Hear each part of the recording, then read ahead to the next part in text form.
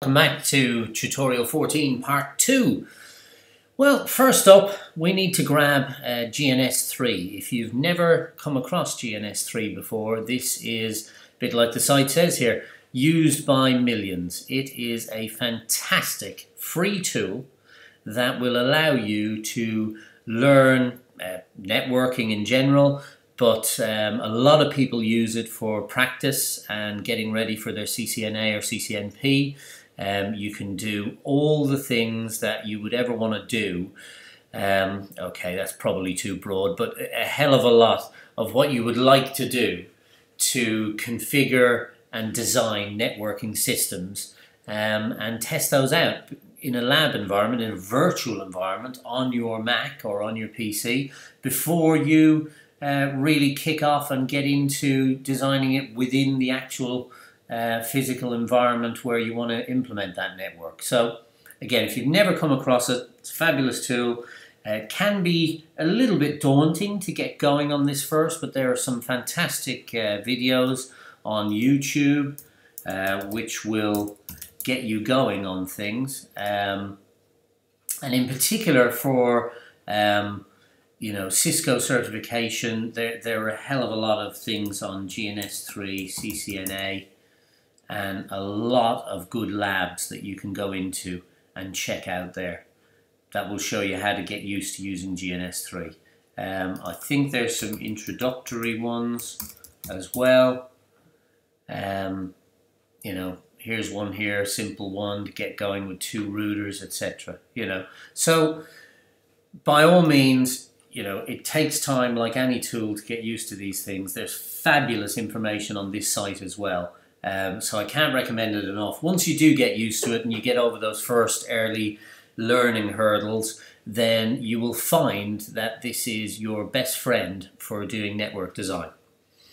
So click on download. You have to create, if I remember, a username and login. If you don't have an account, whack in your email address and away you go. I believe I have an account. Might be that. Yep, it was that. So once you're in, download the Mac version if you're on Mac, Windows or Linux, and there you go.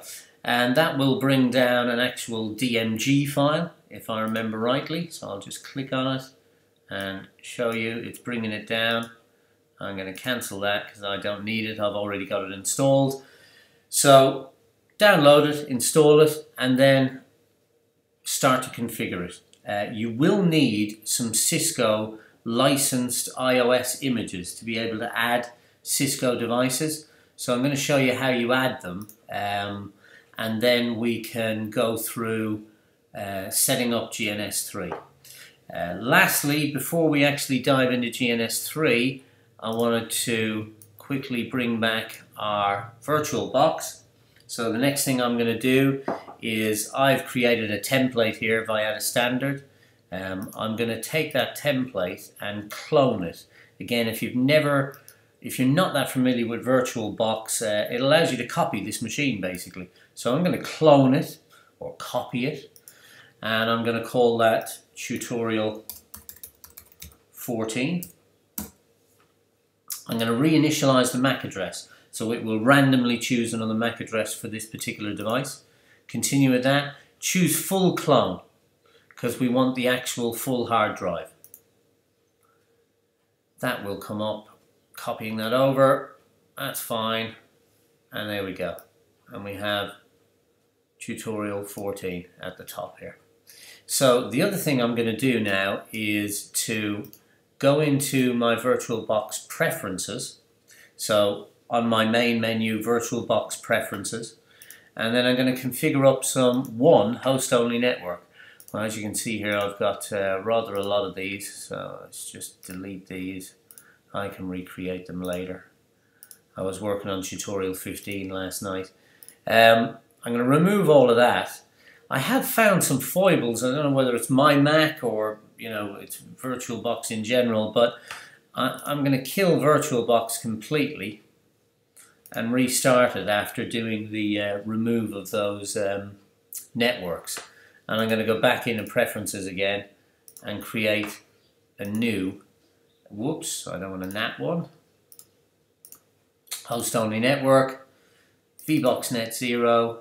This is going to be on 10.10.0.0.0. I'm going to put it on 5. This will create a virtual IP address on your, or on my Mac here. I'm going to put it on 5. And this is going to be 252. No DHCP server. And that's fine. So for tutorial 14, on the network side, it's going to have 2 adapters. So this one will be host only on VBox Net 0. I'm going to set this to deny. And the second one is VBox 0, and I'm going to set this to deny as well. Okay. I'll tell you, the last thing I'm going to do is go into those settings again, and I'm just going to again randomize, show you that you can randomize the the actual MAC address of the machine. Okay, so let's fire this up and see what we get. Into Grub. You'll have seen this in tutorial 13. The boot process for VyOS.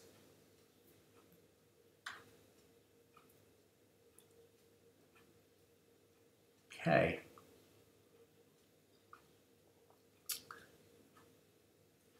Okay, now this has failed, and I expected that to fail because it will have different Ethernet adapters, because we randomize those Ethernet adapters, so that's fine, but it should be VyOS.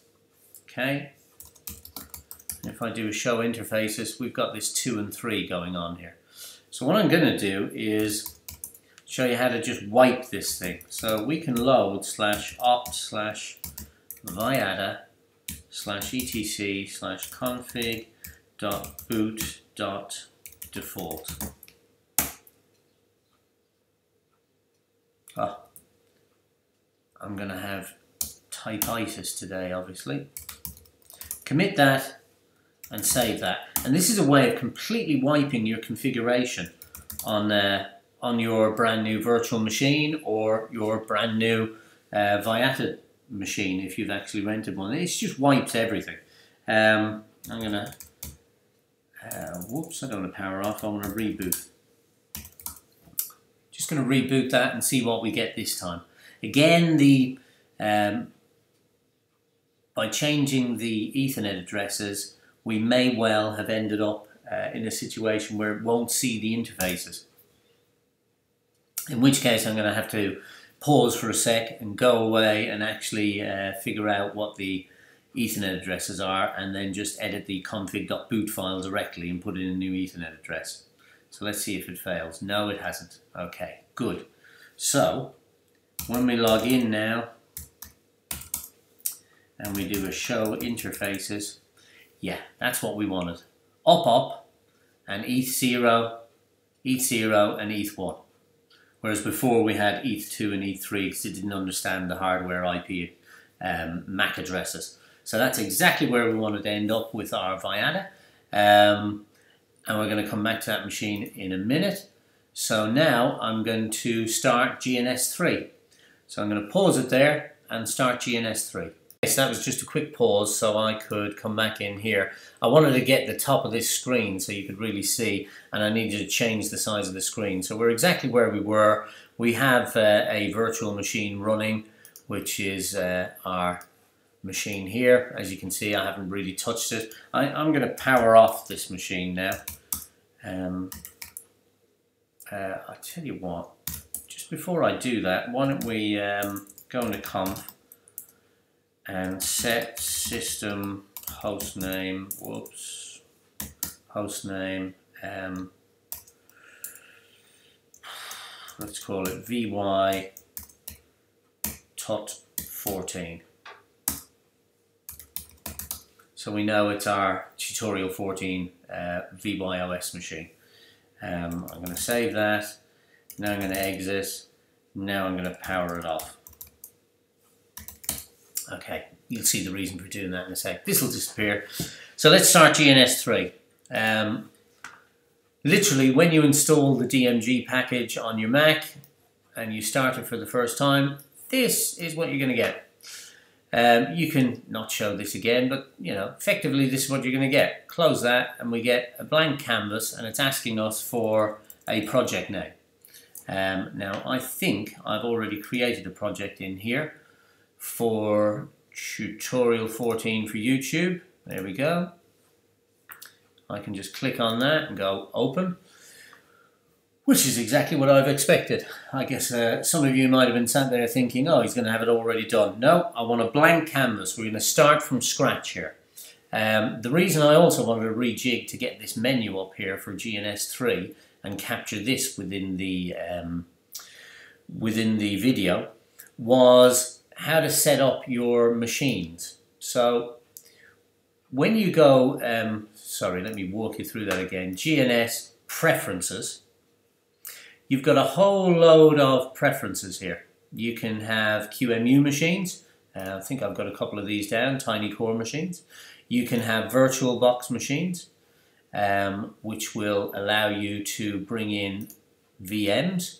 Here's the 3 I've done. I think in an earlier tutorial we did touch upon some damn small Linux. Might have been tutorial 13 actually. So that's I've dragged those in and made them available to GNS3, and that's the Vyatta that we had in tutorial 13. And this is where your Cisco routers go, under the virtual engine Dynamips. So I've got 2 of them in here. One I've configured up as a switch. It's still a C3600 I think, with a in fact here, look, it's written here, it's a C3640. It's a Cisco image, but I've put an ether switch in there so that I can actually emulate it being a switch. If you want to add a new one, you have to have, like I say, licensed iOS images, and I have some of these down here, and I can actually pick those up and put in a new machine. So if we want a 1700 router, there you go.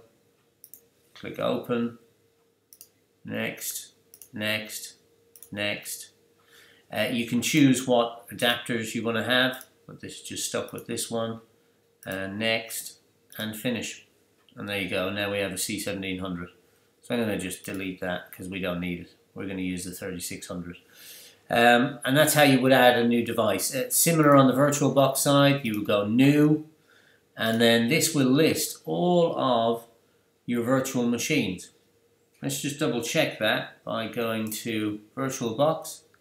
We have Vyatta Standard, Tutorial 15s, DSLs, back in here. Vyatta Standard, I've got some DSLs in here as well. Oh no, they're already added, so they won't list them because they're already there. But there's 15A, 15B, and Tutorial 14. So that's how you will link it to your VBox virtual machines. So I'll go cancel. You will go add a machine, and then you're ready to rock and roll. So to see all the devices that you have available, click on this icon here, and you will have all of these devices available. So I'm going to stop part 2 there because it's probably getting quite long now. Join me in part 3 when we'll actually design the picture that we had earlier in terms of, let me just start it up again. Let's have another quick look. If PowerPoint will start quickly.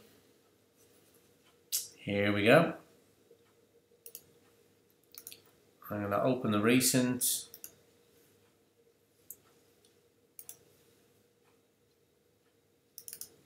This is what we are going to create.